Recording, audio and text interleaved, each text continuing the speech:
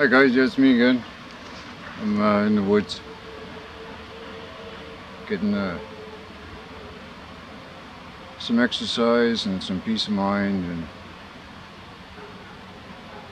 yeah, just doing my thing. I was saying in an earlier video that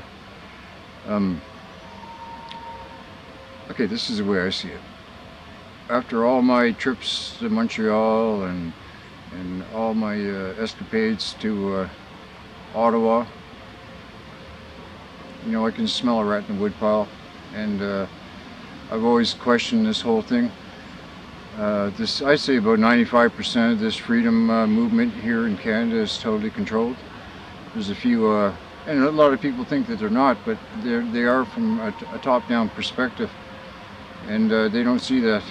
And you know, I could tell, because I said way back in the beginning, I was there at Queen's Park on day one, and a whole bunch of people walking around saying they were at Queen's Park on day one were not there at Queen's Park on day one. That's another thing that's getting me going.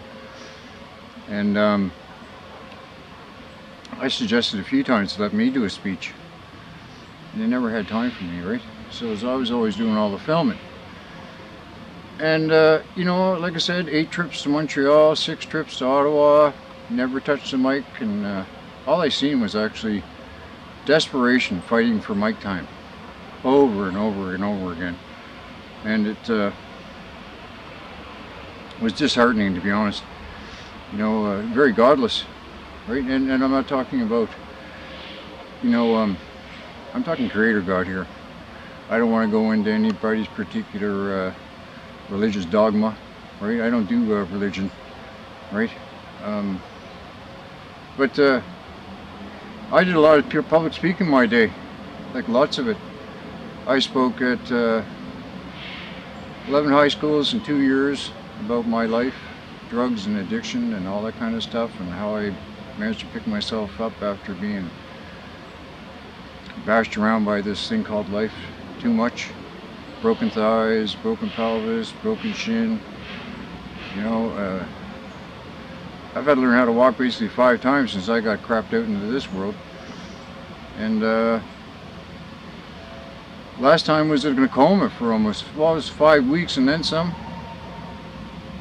And then it even took me, like when I came out of the coma, it wasn't like, oh, I'm back here. It was kind of like, I was kind of like still half dreaming at that point.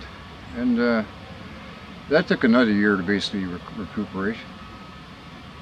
And so I spoke at all these high schools, and I spoke for doctors' offices, and I spoke at the University of Toronto, and I spoke at George Brown College, and Humber College. Humber College actually did a project on me. It was like a 5-week project. They were coming to my house once or twice a week and filming me and asking me questions, and it was like a documentary. But anyway, that's another thing. So yeah, so when it comes down to speaking engagements and stuff like that, and I tried to approach the so-called freedom movement here in Canada with a little bit of mic time for myself, and each time I was denied. And to a point where I didn't even bother trying anymore. It just became so obvious to me, right? And so I'm down at Queen's Park, and I guess I've been collecting flags for a couple of years now, if you haven't noticed. And you know, I was taking them down to the Save the Children at Lower Simcoe in Queen's Quay every Wednesday there. That was the No Jab for Kids weekly rally, and I was taking a bunch of flags down there.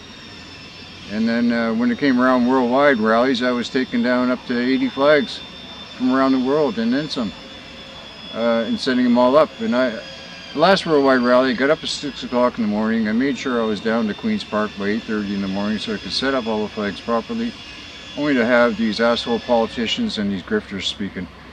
And I just couldn't believe it. And then when I cracked to the leader of the leaderless movement, because we even had business cards that made up, think I might have one on me. Right? I cracked to him and said, hey, we got the leaderless protest going on here, man. See that? I got other cards too. Right? We made business cards up because we were tired about these groups coming down there and trying to take over the park. So we finally got rid of them. Only to have this a new event planner bullshit come into the game. And so when I says to him, what's the deal here? He basically told me to fuck off and that he doesn't promote me. And I said, oh really? Thanks, dude. All that work I do and you're not even going to promote me?